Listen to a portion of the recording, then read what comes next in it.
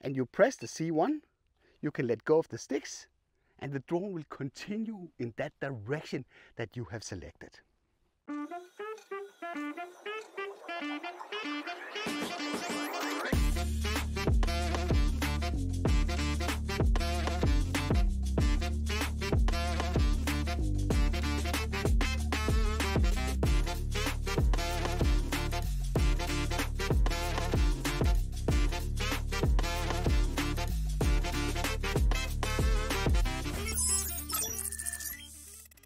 We are back at Årby, beautiful location for flying my drone, and the sun is about to set, so we don't have that much time to do this video. It seems like every time that I'm out flying, I have a time constraint of some kind. But there's a feature that you will be getting with the DJI Air 3, which is the one that we will be flying today, that is really cool, that I would like to show you. So you know this situation where you have to do this point of interest. You need to fly around a house like this, and you have these problems that maybe your hands are not that stable. So it's a little bit like jitterish, and you get a little bit impatient, and then everything is really not like it's supposed to be. This is of course something that will get a lot better the more that you practice. You can also do stuff like putting it down in the cine mode. That will sort of slow down the stick responses. So, flying around the red house here. So that alone is a little bit better.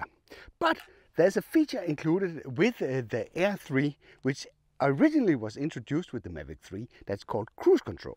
So you click the 3 dots in the upper right corner here, and then you select the control tab, and then you are scrolling down to the section that's called bottom customization.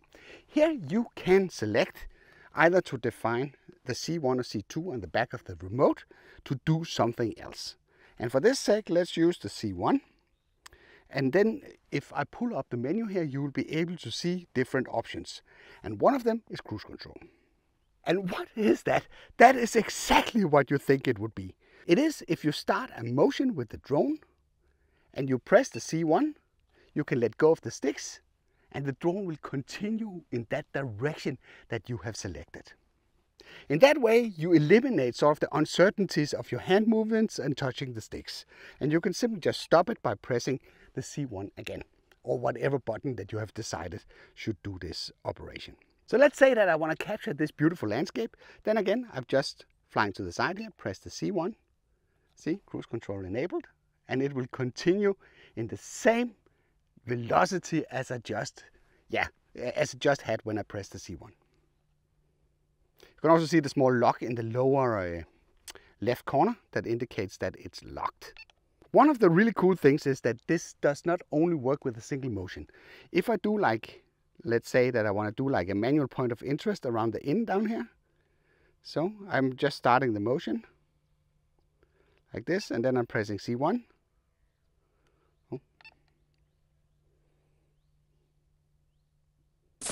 So if I'm doing 2 different motions at the same time, it will continue to do those. So now you can see that it's actually flying to the side while it's yawing towards the inn. Maybe we can get it to do 3 motions. Let's just try that for the sake of this experiment. So now I'm flying in this direction. I'm yawing and I'm increasing the altitude. So, maybe it's yawing a little bit, but at least it's increasing the altitude. And you can see now there's 2 locks at the bottom. So it's basically increasing the altitude while it is flying towards the side, and it is yawing a little bit here. So this is a pretty cool feature, and it's very handy. It actually eliminates a lot of the need for the automated flight modes. Let's just see if it works with the gimbal as well. So we are rising here, and we are turning the gimbal very slowly.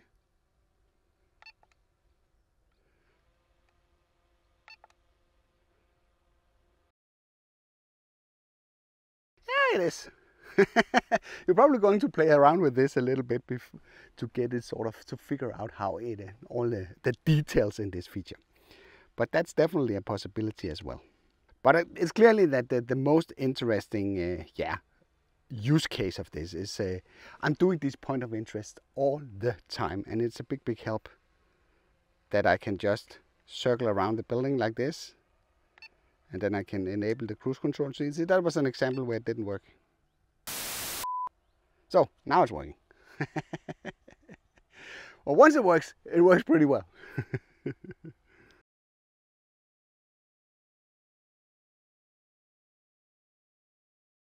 So this is the cruise control. This is something that I wish DJI would implement on their mini series of drones. It's a very useful feature, but it is tucked a little bit away and nobody's really talking about it. So you have to dig into the menus in the custom button optimization menu to get access to it. And unless you're told it's there, it's not something that you will come across naturally. So that's the cruise control. What do you think about the Air 3 after it has been out for a while? Is it the drone that you want to buy or not? Let me know in the comments below. I hope you liked this video. If you did, then feel free to give a like. If you didn't like it, feel free to press the dislike button twice.